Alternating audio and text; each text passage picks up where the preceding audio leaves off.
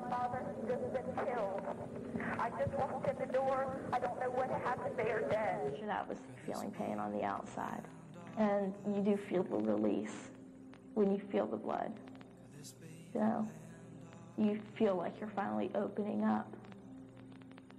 And it's become more of a symbolic ritual of releasing pain inside. When windows get smashed out and people confront authority and those institutions directly, it shows everyone in the world that resistance to the way things are now is possible. I did some heroin like 3 days ago. It was all right. It wasn't like, ooh, you know, give me heroin. I didn't care. I was using needles after friends of mine that had like Hep C. I have to wake up every day remembering that I took something I can't give back. I killed 2 people. I'm tired of hearing about my friends dying, you know, and just going through the pain of that. It's like I've almost run out of tears, you know. It's really hard for me to cry now over a friend that's dead because I've had it happen so many times.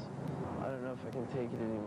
I've had girls that have had abortions and whatnot, but I've never had a kid that's actually going to be there in my hands. It's mine. For a long time I thought I had AIDS. I did some really things and made my parents go through like a lot of, but it was like their standards were like way too high, and it's just like I just wanted to do my own thing and I wanted to be my own person.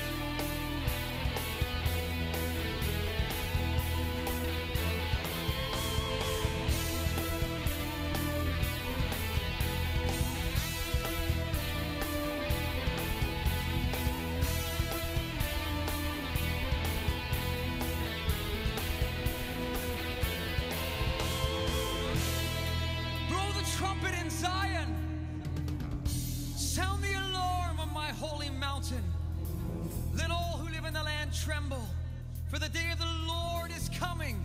It is close at hand. The hand of the Lord was upon me, and he brought me into a valley. It was full of bones, bones that were very dry. He said to me, Son of man, can these bones live?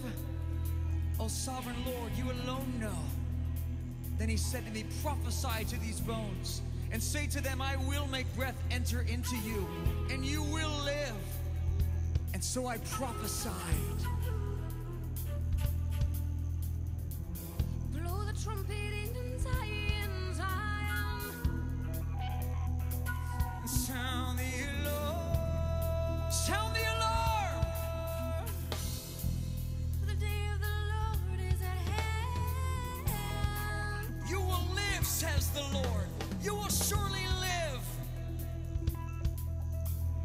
These dry bones live.